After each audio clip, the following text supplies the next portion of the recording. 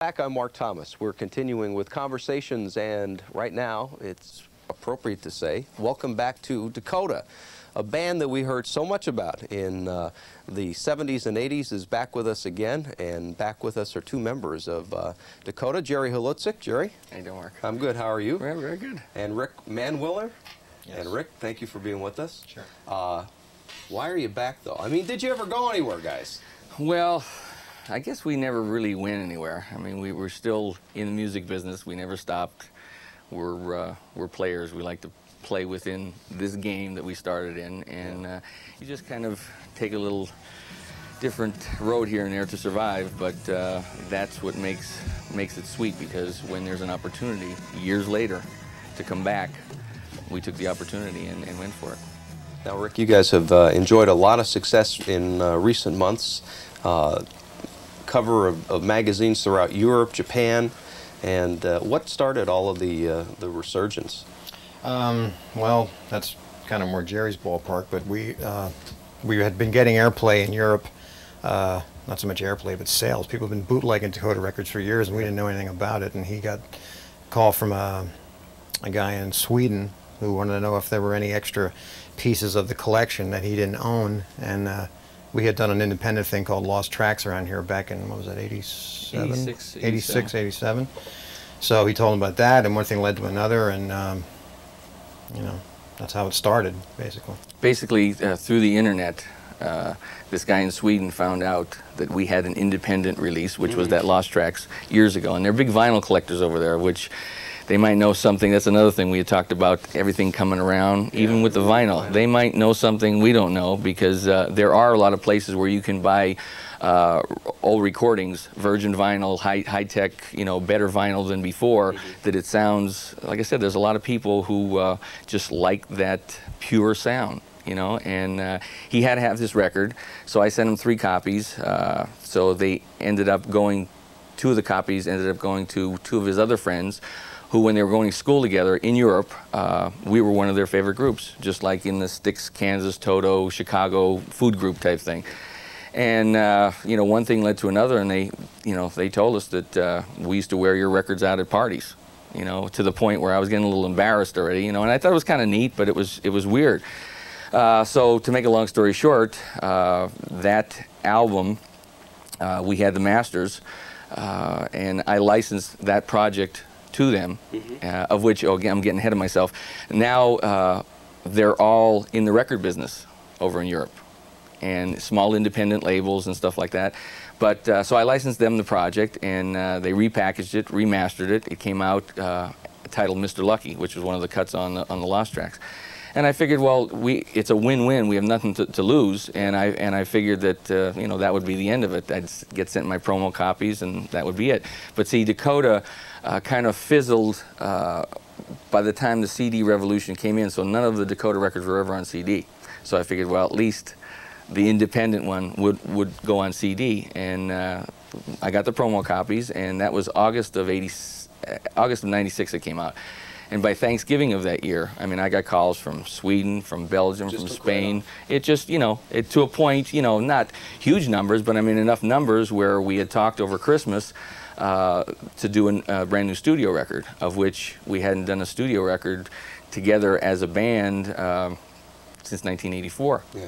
The Lost Tracks was just a bunch of demos with a drum machine and just rough recordings of what would have been the follow-up to Runaway on MCA in 1984, and so we went. In a walk-in closet. Yeah, that was done in in his apartment, actually, and so we went with it, and I called him and told him what was going on with the Mr. Lucky, and never knowing that it would go beyond that. Yeah. And then at Christmas, they gave us a small budget to go in and do another record, and I called him, and I said, I decided I'm going to do this, you know, with or without you. I hope it's with you, you know, and because, you know, like I said, we've gone through a lot over the years, and it seems like we've always managed to come out on the other side of things, and I think we work really well together, and I was really happy that a couple of days later he said, yeah, let's do it, and that's Last Standing Man. In fact, we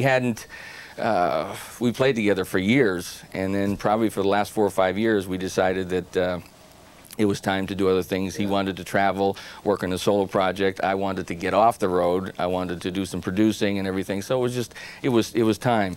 And we only live 3 miles from each other, you know, all these years. And the first session that we got together, the first writing session after we decided we're going to, you know, embark on this journey, he had a musical track and I had an idea for, you know, a lyrical idea, and that was the first night Last Standing Man was born. And, you know, it was all smooth sailing after that, until we got in here, and, you know, week after week after week, it just... Yeah, how many months, Rick? It's about 7 months on and off. Wow. Wow. But the next one is going to be cut in half. Yeah, 6 months tops. Yeah. Rick, what about, you know, I guess at some point you figure, all right, that part of my life, that part of my career is over. It's behind me. I'm moving on to other things. You too, Jerry. Moving on to other things. And all of a sudden, I mean, you can't get away from it. Either you kept going back to it, or keep going back to it, or somebody else keeps dragging you back to it. And maybe drag's not the right word, but somebody else does something that brings it all back again. What is it? Artistically, it's difficult, too, because you try to, at the point when we broke up Dakota, we had done a band called Secret City with a friend of ours, guitar player. Hi, Eric. And we were trying to fit what was going on in the current scene. That was what? That was in the late 80s? Yeah. And it was, wasn't New Wave. What was big then? It was... Well, New Wave was, well, the reason, not to get off, you know, your train of thought, but the reason why Dakota, after the Queen tour in 1980, in the early 80s, kind of was not re-signed by Columbia, because this new wave punk scene was coming in, and we weren't in their plans. Yeah. So getting back to his thought, we were at the tail end of it with the Secret City thing. Go ahead. The point is, we put a new band together to try to get a new sound and try to match what was on the radio. Fresh. And then that kind of fizzled out, and we went. And then years later, all of a sudden, you find a whole market of people who want what you did 10 years ago. Yeah. And it's refreshing, and yet it's confusing, because you've been thinking 90s, and we got to do this kind of thing and that kind of stuff, and all of a sudden you say, oh, that stuff we used to do now is hip again, you know. So then everything's in cycles anyway. So.